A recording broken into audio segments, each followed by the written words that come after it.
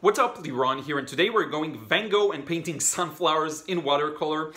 This is much easier than it seems, this painting. It's great for beginners, it's relatively easy, fewer layers. Now you want to make sure to stick around till the part where I add the background, because this is what really makes it pop, and I think you're going to really enjoy this one, so let's get started. Okay, so we'll start with the drawing process. Now bear in mind, my goal with this painting is to allow myself to be as fresh as possible, okay? And this is really important. So to be as fresh, I'm gonna need a drawing that supports that makes life easier for me. So first off, I have this diagonal line that is connected to this coffee machine, I think, but I don't really care what it is. I'm just putting it where I like it. And then we have this additional line like here, of, I don't know what that is, maybe a ceramics plate or something like this. This will help me place my vase in, okay? So the base of the vase is gonna be somewhere around here. Now, the top part is around the middle of the painting, okay? So I have to place it somewhere here. Constraining a large shape in a small space can really help you better have proportions and preserve the proportions overall, okay? So now I place this line. This is the main line representing this shape because it's just a straight shape. And this also will help me figure out the structure here. So its base is rounded like so. Its top, sorry. And then its base is also rounded. Now here, where the bump is somewhere around this area, okay? So I'm just gonna draw that in, and I don't care to be exactly like the reference photo. I don't want it to necessarily be 100% the same shape of vase, but I do want it to end up working. So, and then it goes in, curves in like that, and kind of pulls out like so, okay? And hopefully that gives us somewhat of an accurate representation. I'm gonna put in the sunflowers, which are the main object here. Now here's a cool trick for you. I'm gonna put one sunflower as a circle and another one as an oval, because this is exactly the direction in which they're pointing. Then we have another one here on the side that kind of spills out like so, and another one here at the back that moves like this. And putting it with these simple shapes is really helpful in getting their shape to be right. This sunflower, its basis is somewhere around here, something like that. This one's basis, and this is really important, is not in the middle, but it's a bit inwards. Okay, and this, placing it here will really help you better visualize its shape. Now from those bases, we just pull out a couple of lines. And again, my goal is to be as fresh as I can with the paint, so I don't want to put in too many details. I'm just going to portray the shape of the sunflower in as simple lines as I can. And I'm just following what I see, the petals, their shape. In this stage already, it's useful to merge some shapes if they're identical, meaning this is all going to be pretty much one big highlight, so it's okay to kind of connect these several petals. You don't want to make it too complex for you later on when you have to read what you're gonna paint. Now another one, this one is less prominent but still quite prominent. So we have this off stray leaf, then another one going back like that, some other here, and now we'll get the distances right because we constrained it in an oval, okay? This is really important. Another one here, and I'm making the sketching process really short because I know it's not as interesting as the painting process, I would say. Plus, I don't want you to worry too much about that. I want us to be able to work freshly with the paint and have that be the thing that creates the beauty in our work, okay? Now we have this part that I'm gonna do this one real fast. Just a couple of petals, and this is it. This one is, we can see the green base, okay, that's important, so green. And believe it or not, this is all we need for the painting process. Plus we're gonna need to add a shadow to the vase. And now because we sketched the base of the vase, we can tell where that light is gonna cast a shadow, okay? So this is the shadowy area. We have a couple of highlights on the vase that I do wanna preserve, so somewhere around here. I'm gonna paint around these. And this is pretty much it in terms of the sketching, and I'm gonna tell you now about the painting process. So I now have everything I need to paint. I've got the palette, I've got the paper, I've got some brushes, I have a cup here just for the water, and some paper towels to get rid of excess moist in the brushes. And now we can begin. Now, the first thing I want to talk to you about is the painting strategy. We have a couple of highlights that I want to preserve here, and here on this flower as well, and on the vase, okay? So what I think I'm gonna do is a first wash that's very loose and fun, and the main purpose will be to preserve a lot of yellow here. So I'm going to place a lot of yellow here, and it's going to be quite dark. You need it to be stronger, especially when you have a lot of water on the paper. So a lot of yellow. I'm going to let the background kind of run into green and blue and all sorts of colors like that. And I'm going to also get some of the vase in nice blues, paint around these highlights, and I'm going to talk it through and you'll better understand what I'm doing. So first I need to mix a pretty large amount of yellow. Now a lot of people stress over, you know, they have paint in their palette. What shall they do with it? I'm not too worried about that. I'm just picking up a lot of yellow and it will counteract the yellow that I already have here. I'm gonna add a lot of water to this. We're gonna need a lot of water here. And with that, I think we can get started. So I'm just gonna put in the yellow and notice how careless I am with it, okay? I'm really careless. I'm just putting in that yellow. Not too worried about anything. And this is really, I think, the most fun part of the painting, okay? So I'm gonna place that yellow in here. Now, the more I get off center, I'm just gonna wet it a bit and start neutralizing and maybe adding a bit of the phthalo blue, okay? This is nickel azo yellow, this is phthalo blue. I'm just gonna add this kind of blue here to the surrounding. Now, it may seem a little dirty, it may seem not so beautiful right now, but rest assured that what's going to happen is the moment we continue with the painting and we're going to negative paint, the shapes of the flowers will really come to life and will look beautiful. Okay, so this is really how it works, and it's so funny because you may think it's terrible or something's not working when it actually does. So we're going to continue. This one is going to be fairly light. I'm going to add a bit more water to this area, but just enough not to overwork it. Now here I do want a bit of pure blue.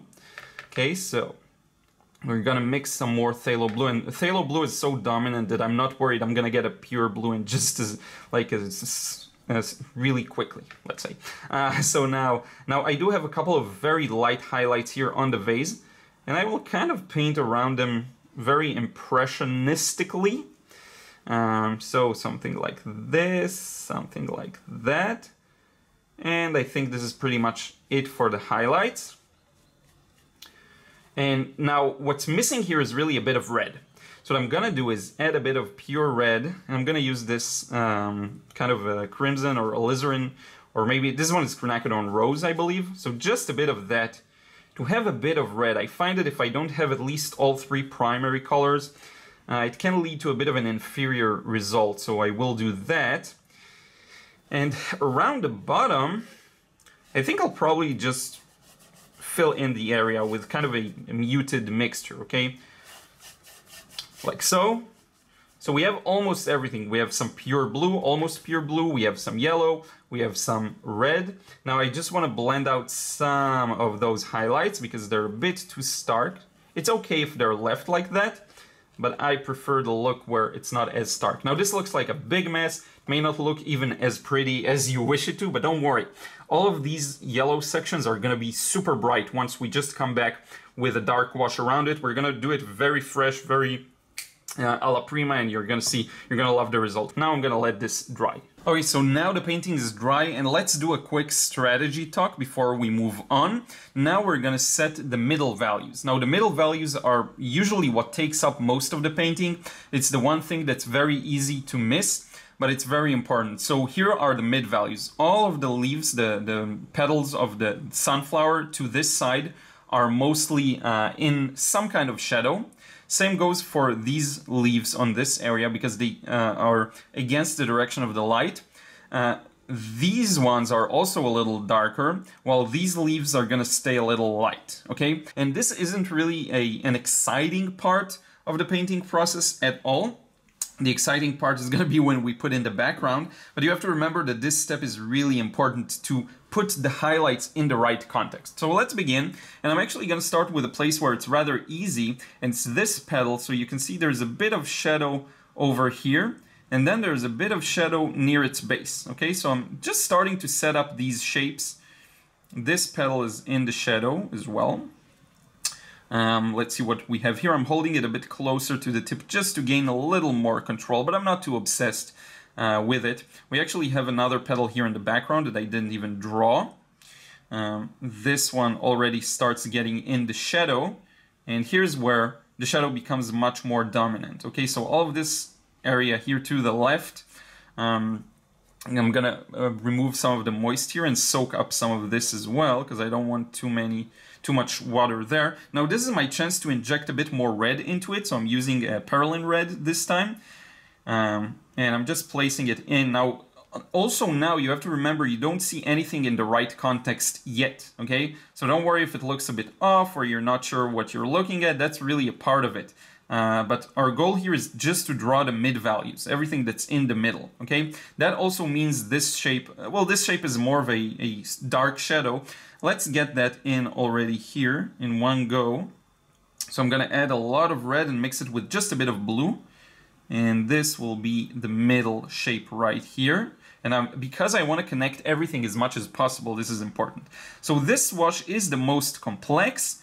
It's not that rewarding in a fun way of look at the beautiful result we got, but it is an important stepping stone towards the end of this process.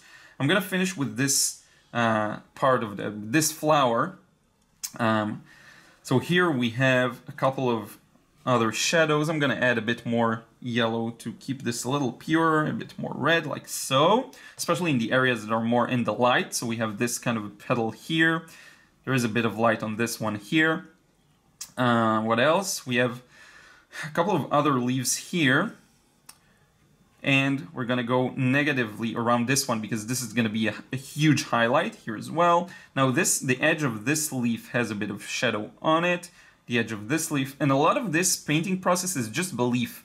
You just have to believe that it will end up working out, okay? You don't know right now, you don't have a clear indication. That's part of the challenge of watercolor painting and painting of any sorts, of any type. So here we have this petal. I'm going to make it a little darker, as you can see in the reference. This one's well a bit dark. These are against the direction of the light, so they get less light, and it's all about really carefully observing the reference and figuring out the shape of the leaves. For example, this leaf has a bit of a complex shadow shape on it. It has one thin shadow around here, then a thicker area around here, then back to the shadow here, and a bit of a highlight in the middle of the leaf. Okay, and it's all about reading those shapes. Here we have a bit of a shadow, but here, this part is already in the highlight. So now I'm going to grab a bit of that darker value, and I'm going to place it in here very carefully. I'm going to remove some moist from the brush because I don't want too much water, because water leads to movement and then you have less control, okay? So you have this, and we really don't know exactly what we'll get until we're in the very end of the process. This is what's so fun and scary about watercolor painting.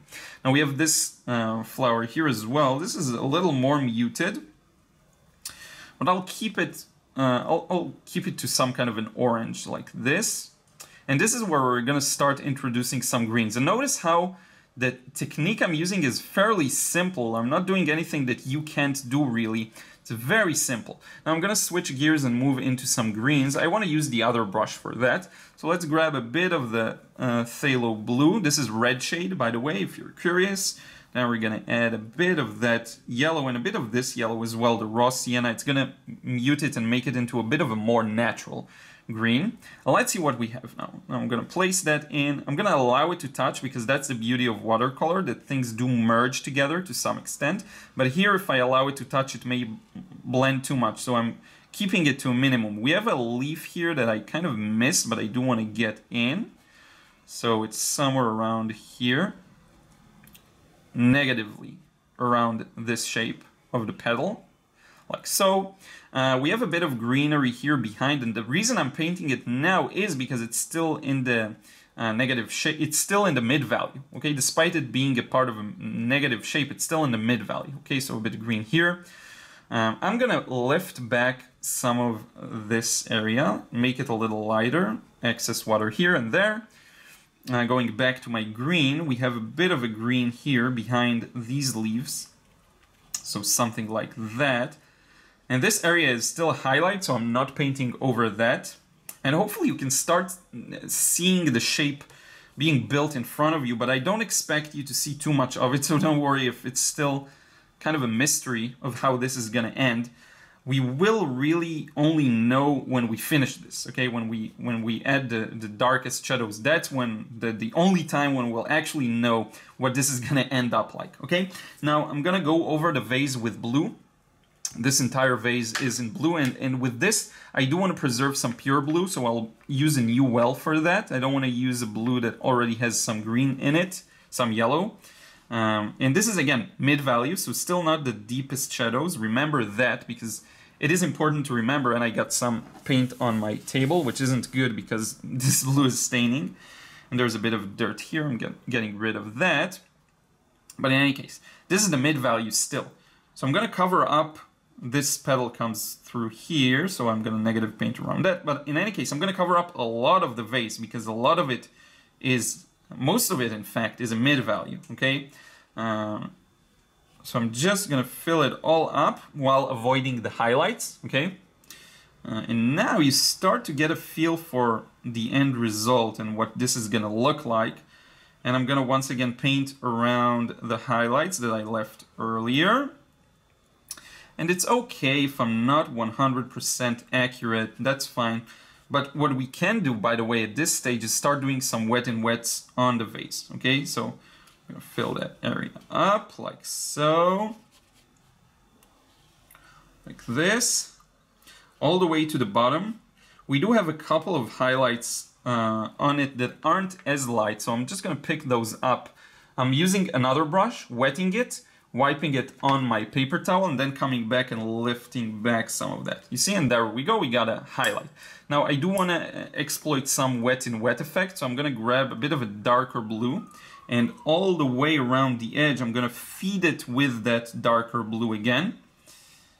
All the way around here, and also around this part, because from what I can tell at least, this part is in the shadow to some degree, okay? And all of this is going to make much more sense once we put in the shadows, so don't worry if it still looks a little off. Now I'm going to connect this to the cast shadow on the table, to which I'm going to add a bit of, I don't know why, but a bit of the reds I want, because I want to make a distinction between the two.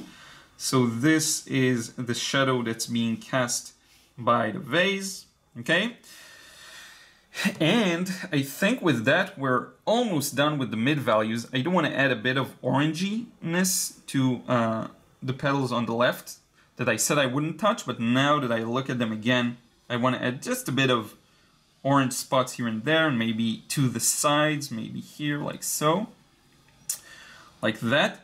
And this is pretty much it for this wash. It still looks weird, I know, and that's the beautiful part. We're gonna add the background and you'll be blown away by how it suddenly pops, okay? So there are a few other green areas that you could add, so kind of like this, like that. Just improvise, you don't have to follow the reference to the T.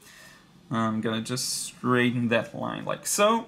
There are a couple more greens here, and you can add your own, obviously. Like if you want to add another leaf here, you can just go ahead and add it.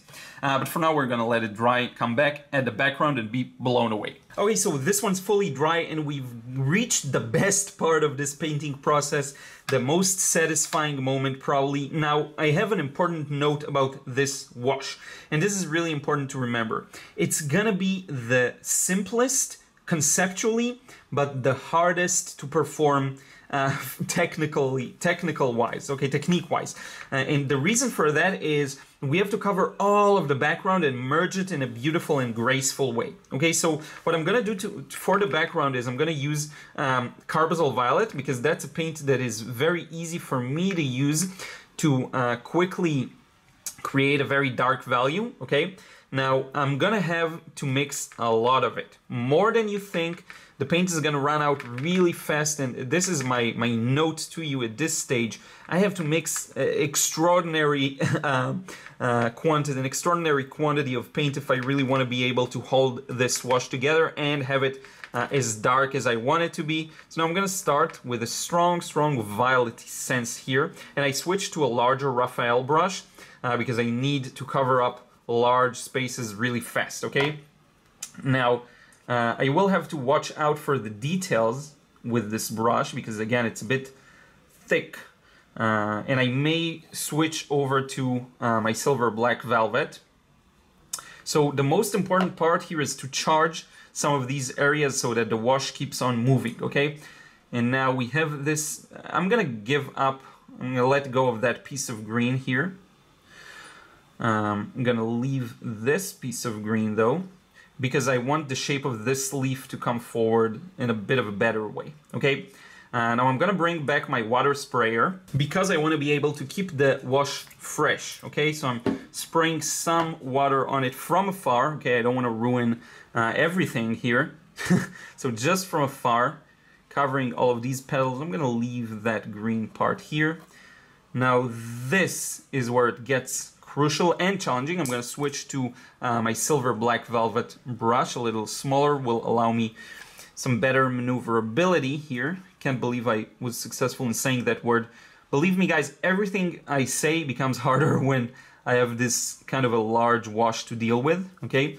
So now we're pretty much done with this section. I'm gonna move on to this section here on the left with a bit pure purple, or violet rather, like so. And here you really have to be careful. Like this, like that. So we got some shapes of the petals here. We have this shape that's really important to preserve. I could have used stronger pencil lines, by the way. This would have made it a little easier. Here as well, it's important to leave a bit of a highlight near the edge of the leaf, kind of like this, okay? Now you get the point. And this may actually make the mid values look not dark enough, okay? So we may have to revisit them just very lightly near the end of this video. Now I'm gonna charge this area back with some water. I'm gonna put in some paint and water here so that it stays. And now I'm gonna continue on this section because I want it to be somewhat balanced and equal. So here we go, like this, all the way around this leaf. And I think here I'm gonna darken it up a bit. And here we've reached a point in which it's good to stop. On this end, we're gonna go back to the other side, a bit more yellow. I'm gonna probably use a bit more yellow here just to provide a more sense of light. On the left, I'm gonna use a bit more purple. And here I have to be, again, really careful. And you know, a lot of people may work on these types of sections with a tiny brush, like a really small one, and they may say that I'm a fool for doing it this way, but for me personally, I hate when I have to work really carefully and with a tiny brush and I feel like I'm working inside a coloring book. I hate that feeling, so I'm not gonna do that, which is why I don't do that. So here we go here as well. And now we're reaching some open area, which is gonna make our lives much easier. So a bit more water, a bit more violet here. I'm gonna wrap up this part, connect it to this, paint around this, and notice how there are some shadows in between and some gaps. I'm not even touching those yet. The reason why is that they're not a part of the current area I'm working on, and I'm not gonna waste a moment on them, okay? This is really important to understand. I'm not gonna waste a moment working on these areas, really. And I'm gonna paint around the vase. I'm gonna need a bit of a stronger shadow on the vase in just a moment. Now let's add a bit more pure yellow here, like so. Gotta keep this edge alive, this edge as well. There's this green leaf around here, and now you can see what the result starts to look like. It's a bit more satisfying, I would say. Painting around this leaf and like so. Here I have to be really careful. This part is still quite dark, but the part on the right isn't, so I'm gonna have to take that into consideration in just a moment. So I'm placing that in. Now here I'm gonna lighten up a bit and turn it into a bit of a bluer feeling because it's actually white. So white tends to be cooler and bluer, like so. And I'm actually gonna end like this. I'm gonna end this shadow around here. I changed it a bit from the reference. Now we're going to go back to the left section. Almost lost the edge there. Now I'm going to flip it. So that's going to make our lives much easier. Just to finish off this section here. Like this. I may get a bit of a background, but that's fine. Now I have to continue with this line here. So that's going to be around here. You just have to make sure that it's congruent, so, but still leave enough gap for the shadow to actually mean something. Like this, fill up that rest of the space. I'm going to flip it back, and now you get to see how we get a much stronger sense of light. Now what I want to do while this is still somewhat wet, and I'm going to spray just a bit to keep it alive, is I'm going to add some shadows to the side of the vase. It has to be much darker here. And kind of merge them with the background, if you will. There's a strong shadow coming across from here. And we'll blend these in just a moment. But first I want to connect them to the background wash. And now I'm all over the place in terms of my colors. I don't really care about using a lot of different colors here. Kind of like so. Now here comes the important part. I'm going to switch to my other brush and start blending in those edges. So this part is round, so I have to blend that in, like so. It may be a bit overworked, but I think the final result is going to be good overall. This part should be blended as well. And now I want to go back to the bottom here, grab a bit of darker paint, because this entire thing is really where the shadow becomes a little deeper. It is important for me to convey that. A bit more water to connect this area like so. And the shadow, I'm gonna probably connect to it, but not darken too much. So a bit more water, a bit less paint. Kind of like this. And then we blend it into the shadow. Okay, so hopefully that makes sense. Messed it up a bit. Here we go. And lastly, I'll probably lift just a bit back up here. Just to have that previous highlight from earlier that I actually liked the way it looked. So I'm going to bring back some of that and maybe just another small stray highlight to the right. Kind of like that. Okay? So this is pretty much done. The one thing we have to do is take care of the darks within. Okay? So I'm gonna have to darken, and I'm gonna use a bit of red for that. A bit of brown, let's say, so red and yellow and a bit of blue. Because this has to be darker. As you can see here, this has to be darker. To really get the effect we're after, it has to be darker. And I would argue that also the petals should be darker. So I'm in fact going to do another thin, relatively, glaze over them, okay? Get them to be a little darker than they are right now. This is a bit of a risk what we're doing now, because I don't want them to be too dark. But I feel like this is a must if we want to convey what this looks like, okay? And especially in these areas that are a bit more half in the light, half in the shadow, you have to convey some of that. There's some parts that are half in the light like this, half in the shadow. A bit of another petal here, here. Some shadows near the base of this petal.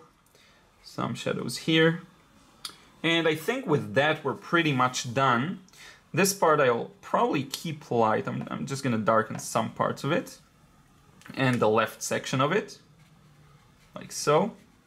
Now I want to bring back the shapes that are within the petals of the shadows, because there are a few important shadows there. So I'm going to use again my Carbazole, Violet. A bit of this mixture. At this point it doesn't really matter, just a bit of everything. And you may be able to see, but there are a couple of important shadows here between the different petals. Okay, this is really important for me at least to get. I'm just going to make this so, and I'm using my tape for the base here. A bit of a shadow here that I think is important for conveying the shape of this petal. Like this. We have another petal here. A strong shadow in between those. We have a very strong shadow that I completely still haven't put in there, like this. in between, a bit of shadows on the green, a bit of shadows on this green. This part is completely in the shadow, I kind of missed that, like this. And I think with that, maybe just add a bit of a stronger shadow here, like so. And this will melt onto the left side. And I think with that, we're pretty much done. So this is the final result. You can always add a bit more, take away from it, lift a bit. But I don't want to get to the point where I'm starting to just do things because I want to do them.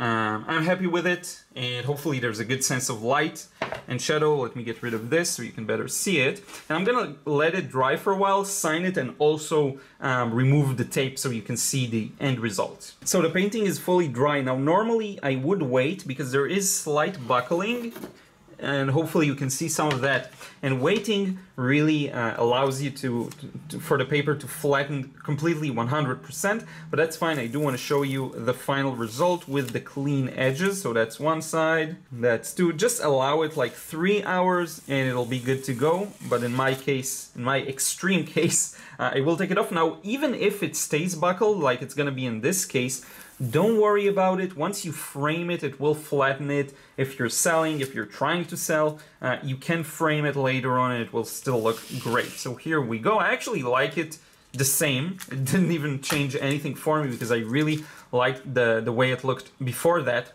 before removing the tape, but still very happy with it. And let me hold it up close so you can see some of the parts a little better.